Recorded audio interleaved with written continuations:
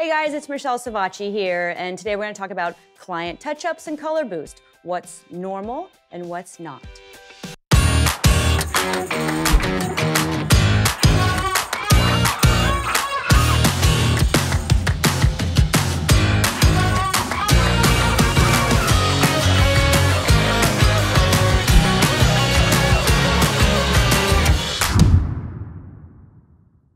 Hey guys, welcome back.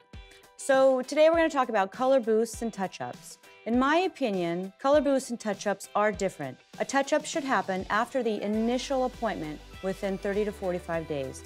A color boost is something that happens going forward every year. Brows are very loose colors. They need to be infused every year with more color. So, microblading versus machine. Microblading, by its very nature, is a very thin hair stroke. There's very little pigment deposited into the skin. Because of that, it tends to fade a little quicker.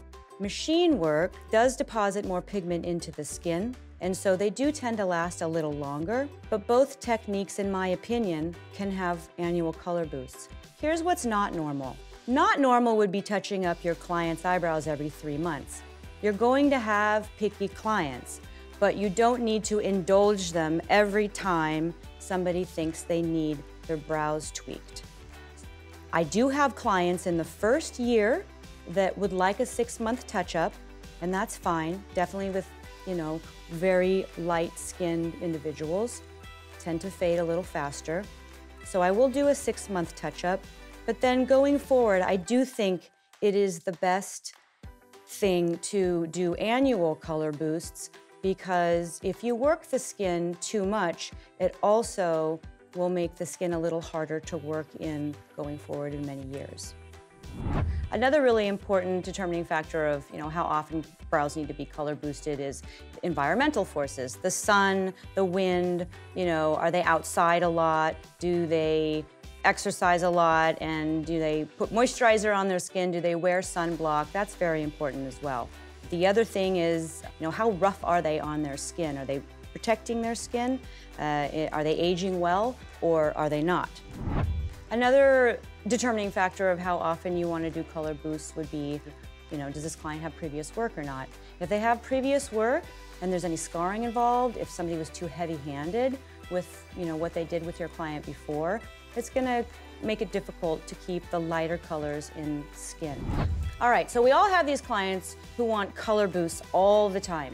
I think it's important to know that you can only saturate the skin with a certain amount of pigment to a point. So how do you maintain the most beautiful shades of eyebrows?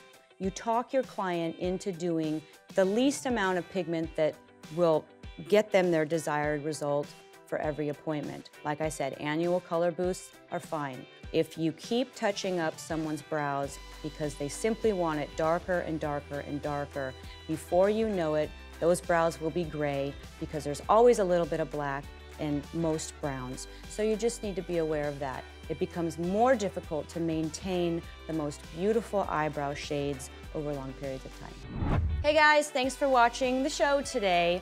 If you like what I had to say, subscribe below, hit the like button. I know you have questions, otherwise you wouldn't be watching the show. So please write them in the comments section below. That would be awesome, so I can keep talking. Thanks.